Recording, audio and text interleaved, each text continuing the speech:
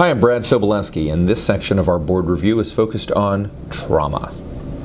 Let's start with wounds and lacerations. Remember, dilution is the solution to pollution. Wounds should be aggressively cleaned and irrigated. LET and Lido with Epi can generally be applied safely to distal structures, like fingers, toes, ears, and even lips. Puncture wound through a shoe? Cover for Pseudomonas, even though staph is the most common bacteria. You got to know burns for the boards. This is a picture of a sunburn. We've all had one. Superficial burns were previously known as first degree. They are limited to the epidermis. They are red. They blanch with pressure. They are dry with minor swelling and pain and usually resolve in 5 to 7 days. Partial thickness burns are previously known as second degree, and they're divided into 2 subcategories. Superficial partial thickness include the papillary dermis and are blistering, pink, moist, and painful. They typically heal in 2 to 3 weeks without scarring. Deep partial thickness burns involve the reticular dermis. They are blistering, red and or white with poor blanching and capillary refill. They typically are very painful with variable sensitization to light touch. They can take 3 to 9 weeks to heal and can scar. Full thickness burns are previously known as third degree burns. These involve the entire epidermis and dermis. They are dry, leathery, waxy, and painless.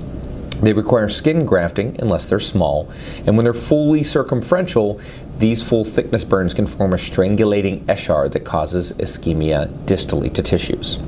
Fourth degree burns involve the skin, subcutaneous tissue, and underlying structures, including fascia, muscle, and bone. Total body surface area is superficial partial thickness and above. Younger than 14, each palm is 1% total body surface area. The rule of 9s can be used in patients older than 14. Head and neck is 9, each upper limb 9%. The thorax and abdomen, both front and back, are 18% each. The perineum, don't forget that, it's 1%, and each lower limb is 18%. For minor superficial burns, analgesia alone. For partial thickness burns, bacitracin and adaptic dressings twice daily. For major burn care, ABCs. Do not over-resuscitate. Intubate for inhalation injuries. So these are singed nasal hairs or singed facial hairs, carbonaceous sputum, hoarseness. The Parkland formula can be used to estimate fluids, and it's appeared on tests in the past, so you should probably know it. Electrical burns are not commonly seen in the ED, but they often show up on tests. Household AC current, which is 110 to 240 volts, only causes local burns. You don't need an EKG, you don't need labs. Now, burns to the oral commissure from biting an electrical cord are concerning. The labial artery at the corner of the lips can be injured and bleed profusely once the eschar begins to separate, and this is 1 to 3 weeks after the injury. So these should be seen by a plastic surgeon. High voltage burns, so power lines, 500 to 1,000 volts, can cause asystole, VFib, and rhabdo. Ocular burns, well, alkali cause liquefactive necrosis and are generally more dangerous than acidic burns, which are more superficial. You should irrigate until the pH is neutral. Consult ophthalmology. So in submersion injury, you either drown or you don't, so the term near drowning has been phased out. The sequence of events that happens in human beings is initially water enters the mouth and nose and the patient spits it out. The conscious response to hold one's breath can last about 60 seconds. Eventually, that inspiratory drive becomes overpowering and water is aspirated into the airways, which leads to reflexive laryngospasm. Hypoxia of the brain terminates this laryngospasm response and patients eventually become apneic. This can happen in as short as 5 minutes or even sooner. Tachycardia leads to bradycardia, which leads to PEA and ultimately asystole. Hypothermia is only protective if the patient becomes hypothermic at the time of submersion and if rapid cooling occurs in water under 5 degrees Celsius. So the patient fell through ice into the water during winter in which the temperature has been below freezing for several days. Poor prognosis of submersion injury is associated with submersion greater than 5 minutes, lack of early basic life support, and development of ARDS. The overall survival rate for submersion injury is approximately 1/3, but many serious injuries have a poor prognosis overall. Fresh and salt water submersion are managed exactly the same. ABCs, O2, and chest x-ray for symptomatic patients. You can safely observe children for 4 to 6 hours, and if they're asymptomatic, discharge them home. All right, let's move on to head injuries. Know how to calculate the GCS. That's going to show up on a test. Know the management of concussions and return to play guidelines. Know what a subdural and epidural hematoma look like and what to do about them, called neurosurgery. And know the signs of skull fracture, like raccoon eyes, hemotympanum.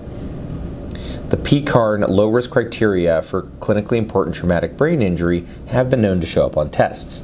So pause this slide if you'd like and know that the criteria for children under 2 differ from those older than 2 years of age.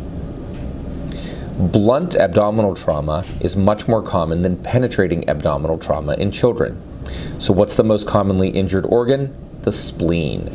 Intestinal injuries present with delayed symptoms, so 24 to 36 hours later. This is because a hematoma develops inside the lumen of the intestine and causes pain and symptoms of obstruction such as vomiting. In the hemodynamically unstable patient, those receiving a transfusion of greater than 40 ml per kilo of crystalloid or receiving packed red blood cells, and in those with a positive FAST, these patients require laparoscopic surgical management. FAST, the sonogram and trauma, is not as helpful in the stable pediatric patient with blunt belly trauma, in contrast to adults, since kids need to go to the OR much less frequently than grown-ups. Stable patients with abdominal tenderness or bruising are preferably imaged with a contrast CT of the abdomen and pelvis. A chest X-ray should always be obtained in patients with blunt belly trauma to rule out pneumothorax, hemothorax, major vessel injury, like a widened mediastinum, and pulmonary contusions. Stable patients with mild to moderate pain can be assessed with laboratory studies such as AST, ALT, lipase, CBC, and urinalysis. If these are normal, this can help you rule out intra-abdominal injury in a patient whose pain improves and can tolerate oral intake. Fractures are going to show up on the PEDS board, so you're going to have to know the Salter-Harris classification. Salter-Harris 2 is the most common. There's a lot of specific testable fractures.